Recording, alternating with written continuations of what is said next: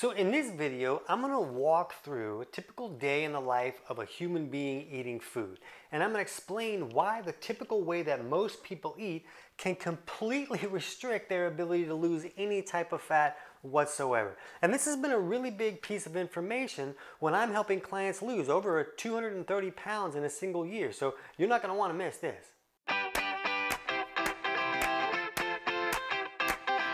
TC Hale is not a doctor and does not claim to be a doctor or licensed in any type of medical field. Don't be an idiot and use anything heard on the show as medical advice. This information should be used for educational purposes only, and you should contact your doctor for any medical advice. Now get off me.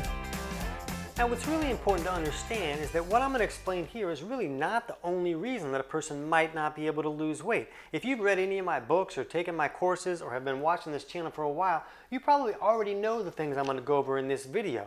You might learn more from checking out our video on 15 reasons you can't lose weight. And that talks into a lot more of the in-depth issues that someone might be dealing with that have the ability to restrict weight loss. But what I want to do in this video is just go through the day of a typical person trying to lose weight following mainstream advice. And we're going to look at Phyllis. I like to use Phyllis when I go through this example because there's not a whole lot of Phyllises around. If your name is Phyllis, I want to hear about it in the comments so I know there's more Phyllises. Is it Phyllises? Phyllis-I? Oh, that doesn't sound right. So what we'll do here is we're just going to look at the fact that what people do when they're trying to lose weight, it really doesn't work that well, and you're going to understand why here. So let's just look in the day in the life of Phyllis where she wakes up and maybe she has her first meal at 8 a.m. Okay, so she's going to have oatmeal, an English muffin with jam, and some orange juice. These are all low-fat kind of options, but they also have 73 grams of carbohydrates. That's a whole lot. So she's going to create a huge spike in her blood sugar, which is this blue number. Now keep in mind that I'm not using actual blood glucose numbers on this graph. I'm just using generalizations like her blood sugar is going to hit an 8 out of 10 kind of a thing. So let's just look at the fact that when she eats a meal like this, she's going to see a large spike in her blood sugar, and this green line is the insulin level that's going to follow right behind that. So when blood sugar comes up, insulin is going to come up as well. Now the problem is, as long as insulin is high, insulin is telling the body, hey, there's plenty of blood sugar. Let's use this for fuel. Let's not burn stored fat for fuel. And as a matter of fact, we may as well store more fuel as fat. Since insulin is so high, obviously there's plenty of glucose. We'll use that. So the problem is that when we see this blood sugar go high, it's also going to come down. And we're going to see a crash come down, and it's going to happen pretty quickly. The problem is that insulin takes a lot longer to come down. This insulin is a much slower trajectory than we're seeing with the blood sugar. That's going to come down slower. The problem is we want to have our insulin in this low level. Down here is what we call the fat burning zone. When insulin is in this level, then the body can access stored fat and burn that for fuel. Hey, now my pants are getting looser. That makes me real happy. That's what we want. We want insulin in this zone. But you can see that she's going to get hungry again. So let's see what happens next. She's going to come over here and she's going to have a banana and some pomegranate juice for a snack because somebody told her that pomegranate juice has health benefits. The problem is it also has 59 grams of carbohydrates. Oops, that's going to create this other huge spike in blood sugar. And instead of insulin starting to come down, it never even goes down at all. It's going right back up, and it's going to follow right where this blood sugar is going. Again, she's doing what people view as reasonable. I was doing fruit. Fruit is healthy. Come on. I was doing pomegranate juice. It's a fruit juice. The problem is with all the carbs, especially the liquid sugars in that fruit juice, is going to spike blood sugar even harder. So we get this big spike, and insulin never comes down. Even though Phyllis has no sight of this fat burning zone anywhere near where she is. It's not even close. Nah, not happening. So when blood sugar comes down pretty quickly, then insulin is staying so high, we know the body doesn't have access to another fuel source. So she's going to need to eat another meal, and it's probably going to be similar to what she had before. So hey, Phyllis, let's have a turkey sandwich. Let's have brown rice. Brown rice is more healthy. And then let's have a fat-free mocha latte. Well, you got 130 grams of carbohydrates. So you can see that you got this huge spike, and insulin was thinking about coming down a little bit. It was nowhere near the fat burning zone where the body could access another fuel source, but it was thinking about it, but I ain't thinking about it anymore. Now it's way up here.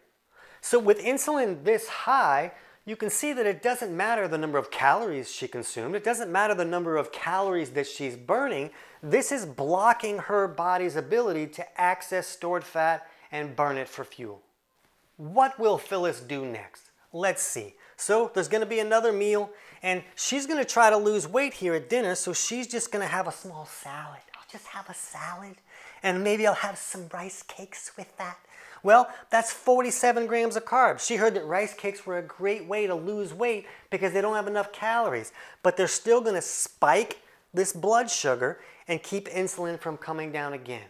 Then, well, I just had a small meal, so I shouldn't eat a lot before bed, so that's going to do it. That's going to help me lose weight. So even though Phyllis had this low-calorie meal that was fit for a bird and really sets her up for a weight loss, so to speak, you can see that her blood sugar is really going to be high up here because the low-calorie food also had a lot of carbohydrates that's going to raise insulin again. And she ate such a small amount of food, well, the blood sugar is going to start crashing again, and she's going to say, hey, I need something else. I'll just have a bite of ice cream. Oops, I ate the whole tub, and that was 64 grams of carbs. Now up here, blood sugar's way up here with a huge spike with all that ice cream, and insulin's going up so high at 10 p.m. that it's probably not going to make it down the whole night. It might stay high the whole night and keep her out of this fat burning zone all the time that she's sleeping. So what would happen if a person ate just a little bit differently? Let's see how we could do this so that we can access this fat burning zone and allow a person to lose a little bit of weight. So let's look at an alternative route that we could go. So for a first meal of the day, why don't we have a spinach omelet with butter and 2 turkey sausages, maybe a cup of tea. 2 grams of carbohydrates. So we see when this glucose will still come up because we're still consuming food, we still have some carbs, we still have protein that can turn into carbohydrates. We're going to get a rise in blood sugar, but you can see that insulin, when it comes up, it's not really going super high. It's not even going out of the fat burning zone. So when this fuel is burned up, she's in a zone where she can access stored fat and she can burn it for fuel. So she might not even need a snack. But just for the heck of it, let's just throw a snack in there. But let's do a little bit of a reasonable snack. And let's just see what happens when a human being would have a reasonable snack. Okay, so let's just have some cottage cheese with some berries. And that has 18 grams of carbohydrates. So that's going to create a bit of a spike here and pull her out of this fat burning zone. But when she's out of this fat burning zone, you can see that she's not out for very long. The blood sugar comes down, and since insulin didn't have a huge spike, it comes back down in a reasonable amount of time, and before lunch, she's already into her fat burning zone again. So let's have some lunch now. Let's look at what Phyllis might have. Let's have a chicken Caesar salad without the croutons. That's only 3 grams of carbohydrates. That's a minimal rise in blood glucose and a minimal rise in insulin. Still not out of the fat burning zone.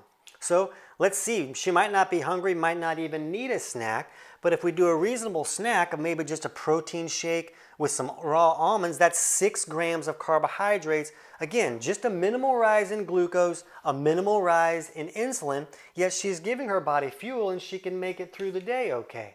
Then let's get to dinner and we see some lamb chops with broccolini. Lamb is delicious. That's only 5 grams of carbohydrates, a minimal rise, and always staying in this fat burning zone pretty much the whole day. She did have that one spot where she came up, but you can see that this spike here is nothing like here, and she never even got out of the fat burning zone. This is how you eat in a way that keeps this blood sugar on an even keel, keeps insulin low enough so the body can access stored fat, and then the person has a backup fuel source all day long. When we're looking at this fat burning zone and the ability to stay in there, let's look at the difference between these two. You can see how drastically different this was, and this person is staying in the fat burning zone most of the day. So those are some really simple steps to at least give a person a chance at losing weight, to allow the body to access stored fat and burn that for fuel. Now there are things that can make lowering carbs that much very difficult for some people. There could be malfunctions and imbalances in the body. They will make it very hard for them to lower their carbs that much. They might not be able to break down those proteins or fats correctly. So what I want you to do right now is jump into our other video that shows 15 reasons that a person can't lose weight. And that'll walk you through different things that could be going wrong that could make it hard to achieve this goal and could also have other issues that are restricting weight loss. So jump over right now and check out 15 reasons why you can't lose weight and dig in to see if there's other issues that are creating problems for you. I can't wait to hear about your results.